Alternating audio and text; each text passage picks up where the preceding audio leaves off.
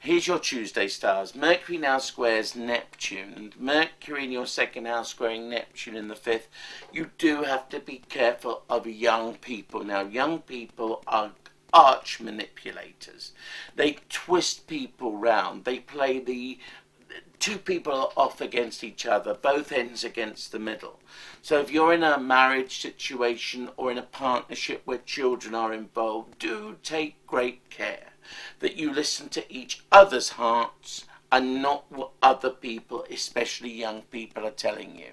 I don't know, there's lies here. There's somebody who's whipping up a storm by just basically looking innocent. Butter wouldn't melt in their mouth. I don't think so.